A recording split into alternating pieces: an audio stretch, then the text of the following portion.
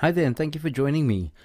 My name is Adrian, and this is the precursor to the mixing sequence of lectures that I'm going to be doing.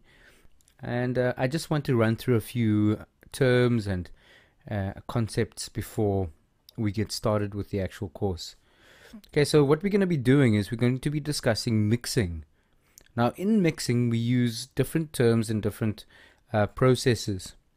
So let's start off with one of the most basic ones, which is an equalizer.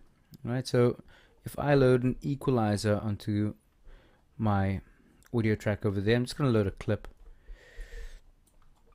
and play it.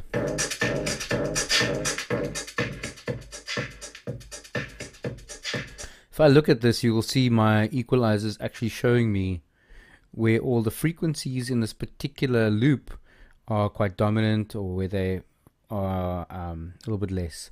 Okay, so at the bottom here I've got my frequencies all the way from 0 Hertz all the way up to 20,000 Hertz. 0 Hertz being very low, or these 10 Hertz being very low, and 20,000 being very high. So that's kind of our spectrum of hearing as a human being. We can hear from low, like bass and kick drums and rumbles, and then in this area you'd get your kick drums, and your kick drums and stuff would kind of knock your stomach area and your legs, and then maybe there's your snares would be the next, and your toms, which would kind of knock into your chest, physically. And as we go up more, you've got your vocals over here, which would sit kind of like in your throat and kind of face region. And then going more right here to even higher frequencies, we'll start to hear things like, cymbals and, higher melodic synthesizers and that sort of thing, pads. And that would be sitting around, your eyes maybe.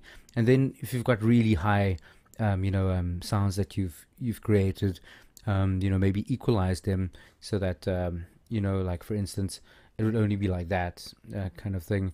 That would accentuate those sounds, those high kind of sparkly sounds, which would actually maybe even sound like they're above your head. Okay, so that is the equalizer, our bottom axis, and of course on the left over here, this is decibels. So if I did that, I'd be taking out frequencies, and if I did this, I'd be adding frequencies, as in adding the the decibel loudness to it. Alright, so for instance, if I was playing this house loop and I wanted to get rid of the low end, all I needed to do would be this.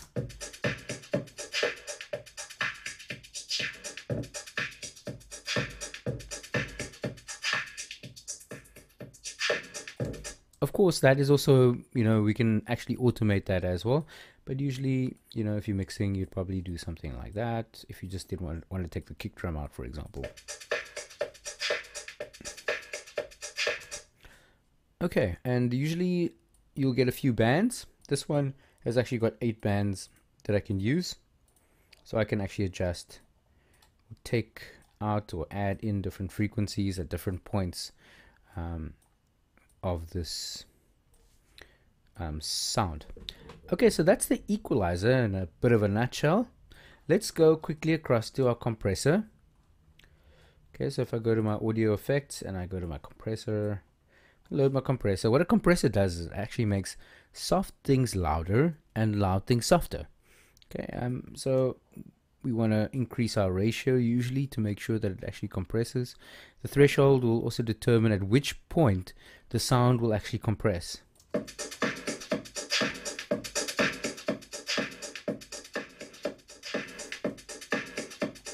This yellow stuff over here that's happening over there, it's showing me that the compressor is actually, making it softer.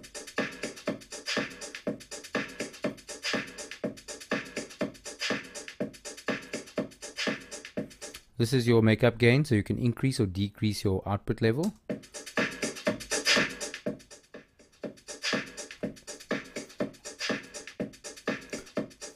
Okay, so these are actually something called insert effects.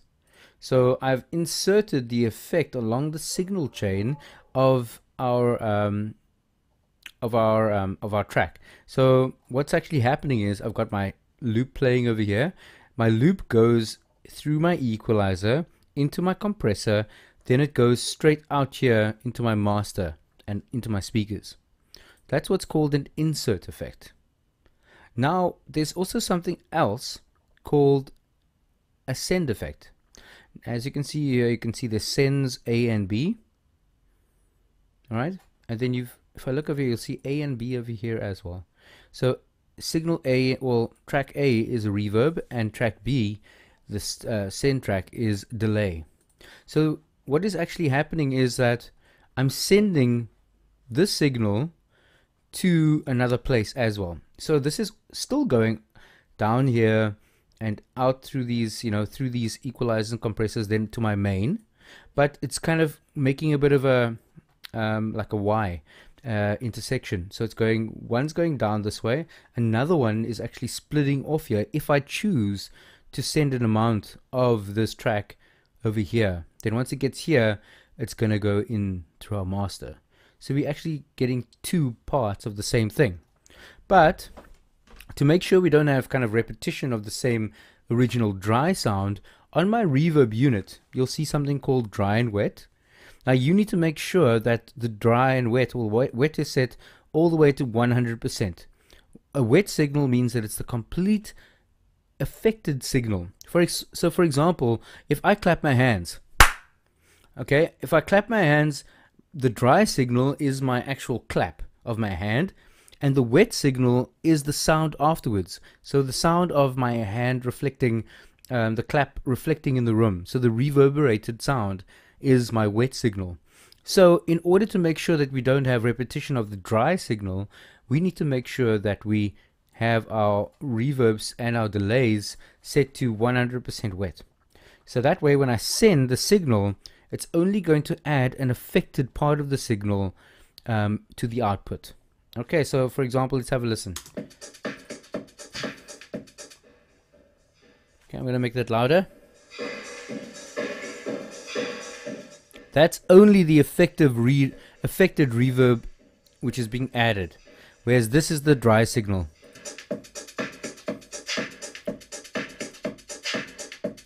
And if I add it on, there we go.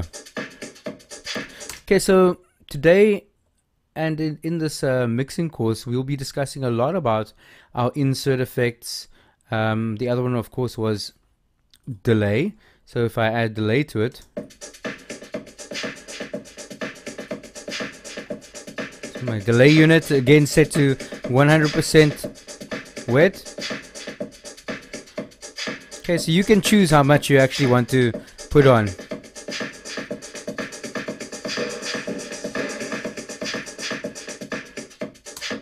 Okay, so that's insert and send effects in a nutshell, and the simple tools that we will use for our mixing in our mixing course. So thank you very much for that. I hope you do enjoy and benefit from this course. Have a wonderful day.